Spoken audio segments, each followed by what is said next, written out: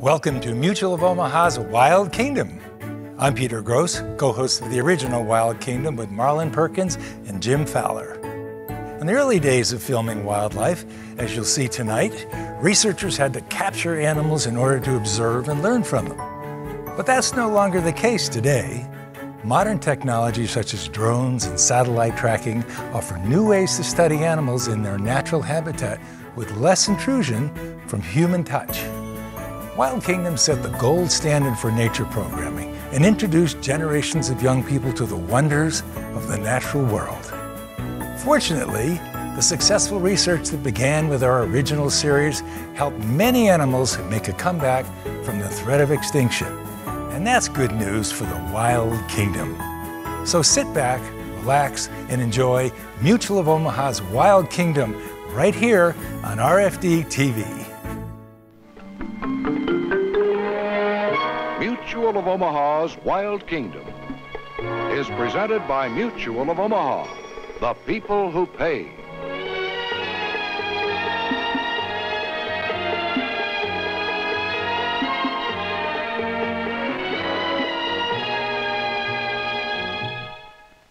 Welcome to Mutual of Omaha's Wild Kingdom. At this time, when many of us are deeply concerned with saving endangered species, quite an opposite problem exists with one of Africa's major herd animals, the zebra. With greater protection from man and a decline in natural enemies, this animal has, in some areas, become too numerous. To avert possible famine or epidemic, many of the zebras are being trapped for relocation in less populated areas. The trap being used is a whole new concept in animal capture, and Tom Allen and I were invited to see how it works. Their system permits the zebras to be caught and moved without human contact. Herded by helicopter, the zebras are driven into this opening. As they pass this point, a second barrier is raised. A third one, erected here, allows the animals to be driven directly into waiting trucks to be taken elsewhere for release. Our zebra roundup took place in one of the world's largest game reserves, here at Kruger National Park in South Africa. Here, amid the scrubby growth of Kruger National Park, wildlife abounds. Our guide, Chief Ranger of the Park Satara District, is Jan de Koop. According to him, the giraffes found here represent one of the largest concentrations in the world.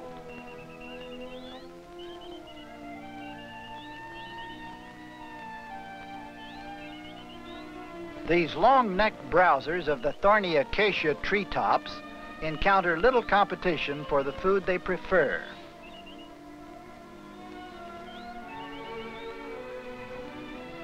Our helicopter is waiting and we must move on.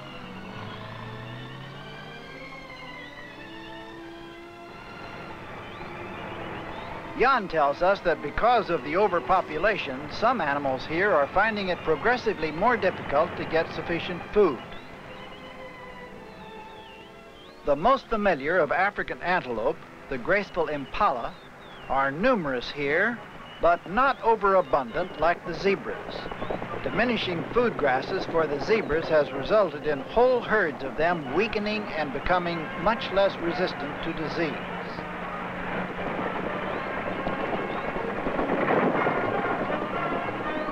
There are still some places in Kruger where zebras aren't so numerous. The animals we're going to capture today will be moved there to help even out the population levels. Ideally, capturing should be done without humans touching or roping the animals, so that shock of contact remains at a minimum. That's why the game management experts at Kruger have been using the new trap we'll be seeing. While Jan de Koop carries on with his duties elsewhere and Tom walks the short distance to where the trap is being readied, I'll ride in the helicopter with Clive Bartman, experienced pilot and veteran game herder.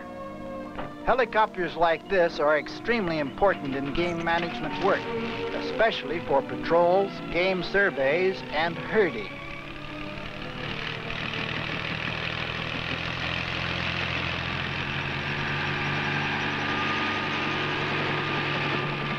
One helicopter can do the work of scores of men where the herding of wild animals is concerned.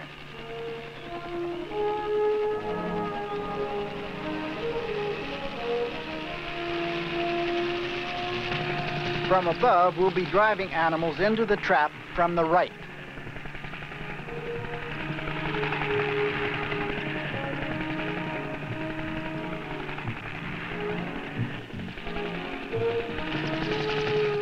When we locate the zebras we'll want to capture, they'll be herded entirely by us from above.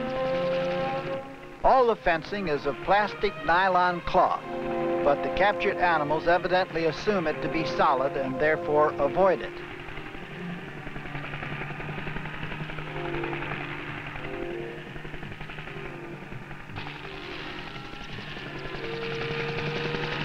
Now that we've seen the layout of the trap and studied how best to drive the zebras into it, we'll turn around and head back toward the area in front of the trap. There we'll scout outward to make certain that animals other than zebras are not in our path to disrupt the herding.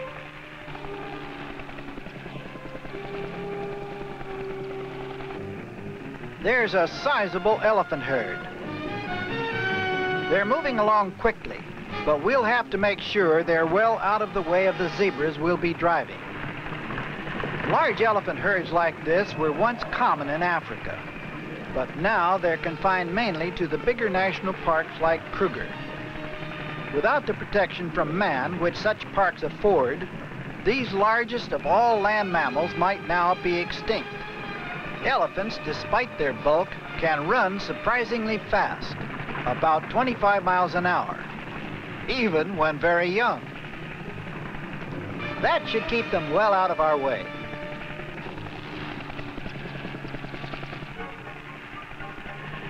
There's a lioness who doesn't like the noise we're making. She's vacating the area as quickly as the elephants did. We'll swing back toward the trap now to see how the work is progressing.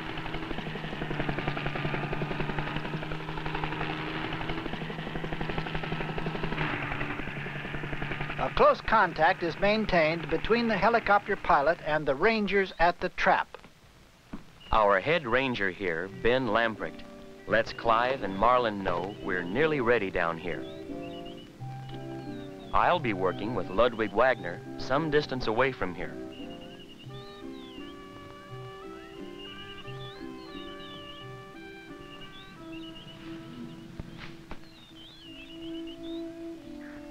This wall curtain closer to the front of the trap is just about ready. Ben will oversee the capture work done here. He and his men will hide and then close the entry curtain as soon as the zebras gallop through. This reinforced plastic and nylon material is tough, but it couldn't stop a determined zebra from breaking through. Fortunately, the zebras don't realize this. To them, the fencing is as sturdy as a brick wall.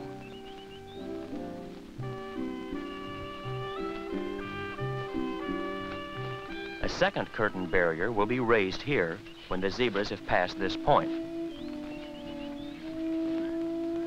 Ludwig's going to give the barrier a preliminary testing. This is the only curtain strengthened with heavy rope netting, and it is camouflaged in a shallow trench. That's the way it's designed to work when the zebras have been driven inside. We hear the chopper returning, so we'll have to finish and get ourselves hidden. They're about ready below us. They'll have the center barrier reset for triggering very soon. Time for us to take another swing outward from the trap entrance and locate the zebras we want.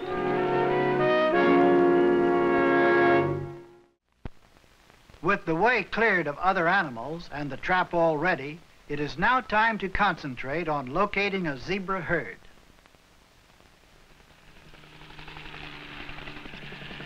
It's been a while since we cleared the path for our zebra herding.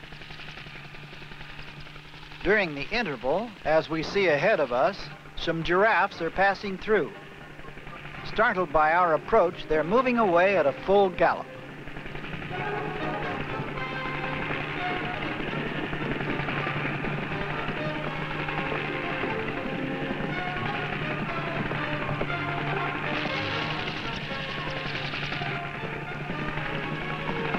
The giraffe's vision has to be very keen and the long neck remarkably flexible to avoid collision with tree limbs at such a pace. They're now well out of the path along which we'll be herding the zebras. Although we're reluctant to leave such a magnificent sight, we have to continue our job. Clive has spotted some zebras running far ahead of us, so we'll check them out.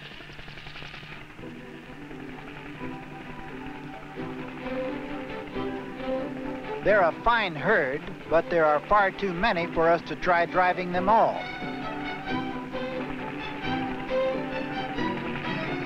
We'll come back and cut out a smaller group of them just as soon as we take care of a little problem. It's a herd of African buffalo on the move, and a very large one at that. If we can just keep them going in the direction they're heading, they shouldn't be any real problem to us. Except for their massive horns, they look much like domestic cattle. But these big animals are ranked as one of the most dangerous creatures in the world, especially if wounded. They're well out of our route now, so we'll turn back to head off a portion of that sizable zebra herd we left behind.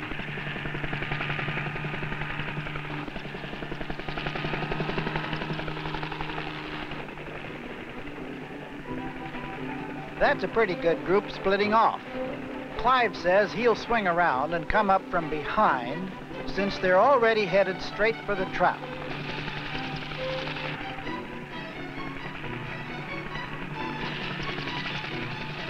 They're galloping along ahead of us just as we want them to, and they'll probably stay together fairly well at first. Sooner or later, though, they'll try to break up, and that's where Clive Bartman's skill as a pilot gets put to the test. Although they can sprint up to 40 miles an hour, they can gallop along like this at about 30 miles an hour for considerable distances.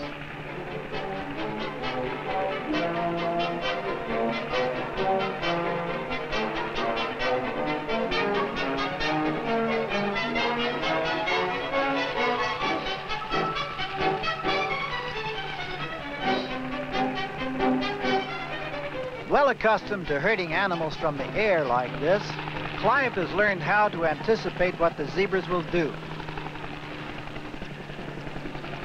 He knows that very soon they'll begin trying to split up. They're separating now.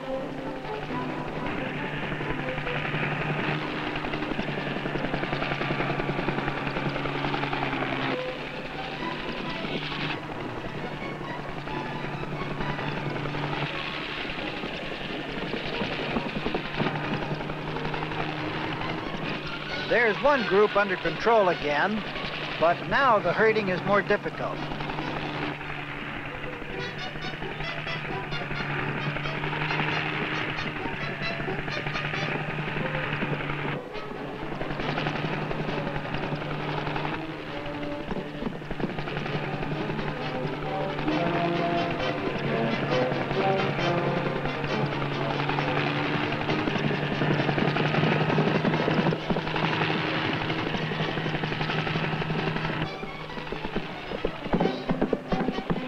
Ben Lamprecht, waiting far ahead, is ready, and the zebras are heading directly his way. They'll pass very close to him.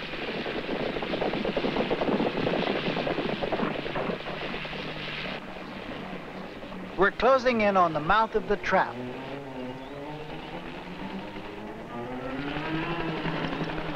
We're just now passing Ben.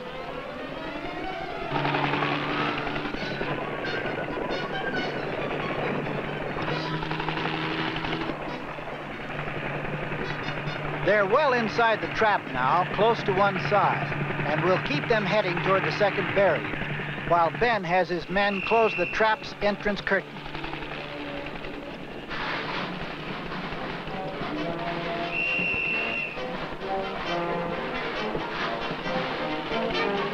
They've secured the first part of the trap perfectly. Now it's time for Ludwig Wagner to alert the truck driver to get ready to pull up the second barrier.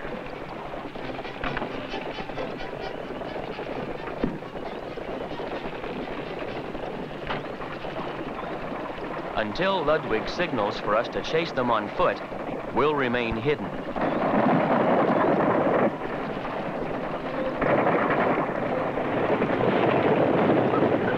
There's the signal.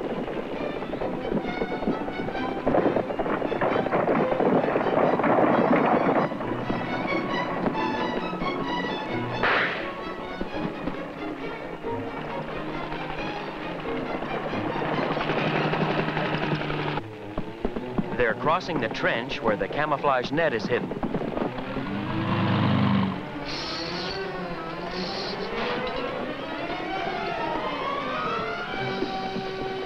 We'll help hold it up until it can be firmly anchored. This capture has worked as well as any I've ever seen. We'll hold our position above them here for a moment to make sure everything's under control. With the second barrier raised here, the zebra were restricted to this portion of the trap. Now our job was to haze them into the channel formed by this barrier and into the waiting truck.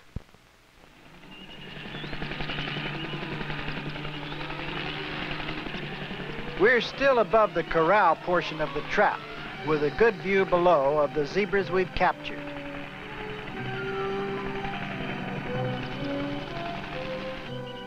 With the corral curtain snugly anchored and the men waiting for us, we'll land so I can join them on the ground and lend a hand in the final phase of the capture. This helicopter has certainly proven its value today in game herding.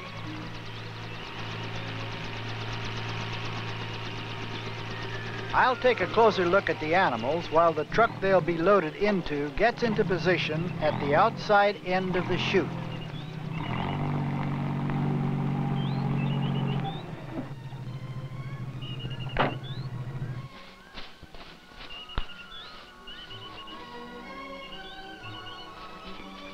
They're a fine bunch of animals and in excellent condition. They're still nervous, but settling down somewhat.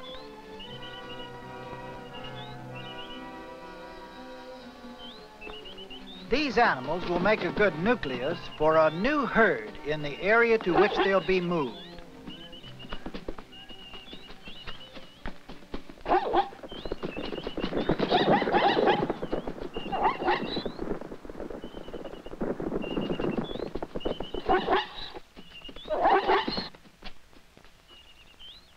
We'll use some pieces of plastic as hazing flags and move into the corral with the zebras.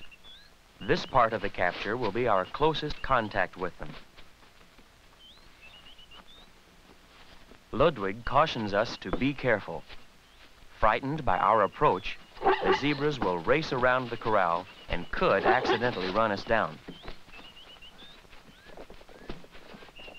We'll have to spread out and keep them circling until they decide the chute entrance might be an escape route. Once they do that and enter it, we'll have to get them to continue down the narrowing mouth of the chute leading toward the truck.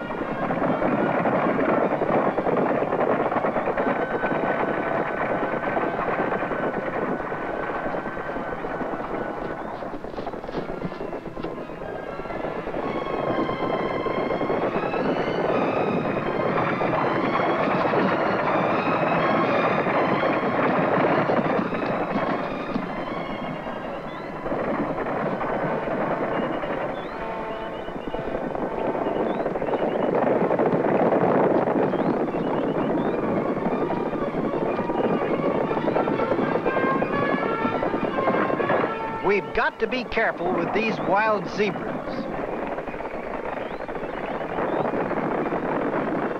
They'll continue to run and circle like this for some time before trying their brake.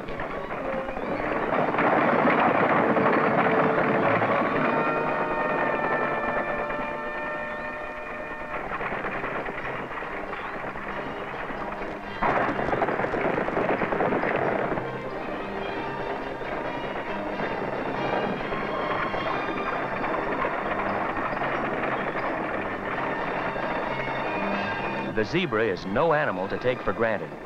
If you let him pass too closely to you, he's apt to give you a serious bite or kick as he goes by.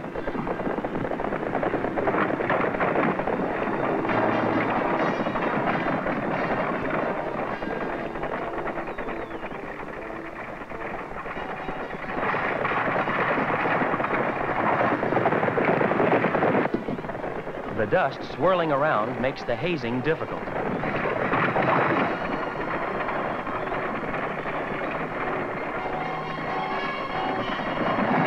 They seem to be stringing out in a line now as they run.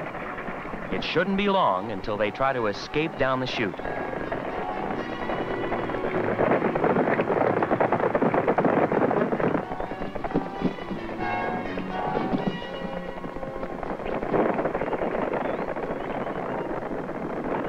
It looks like we've finally got them going the right way.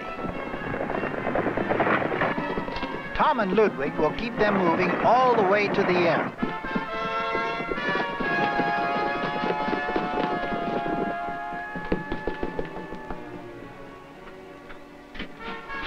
The gate of the truck is raised, and the zebras move in without any show of fear.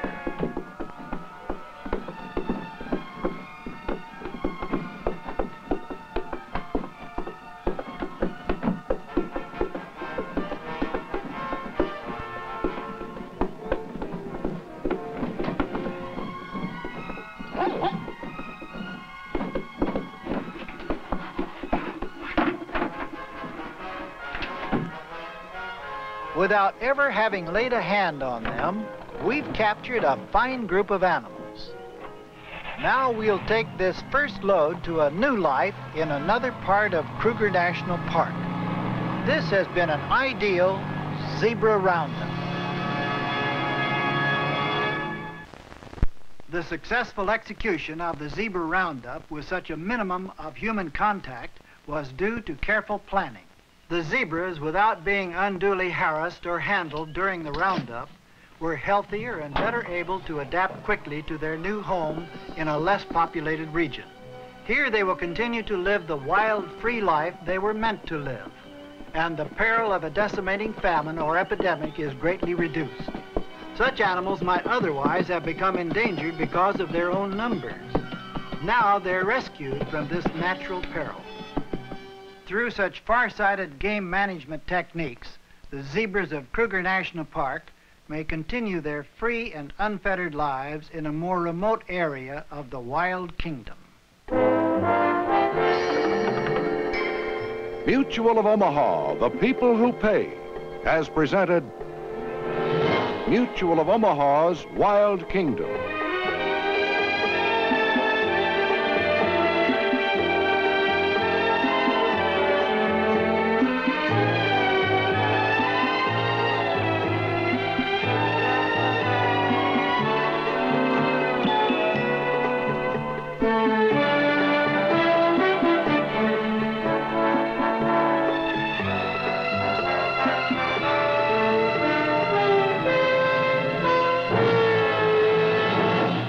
Mutual of Omaha, helping people find Medicare solutions for over 50 years. To learn more about plan options or how to protect your kingdom, contact us today.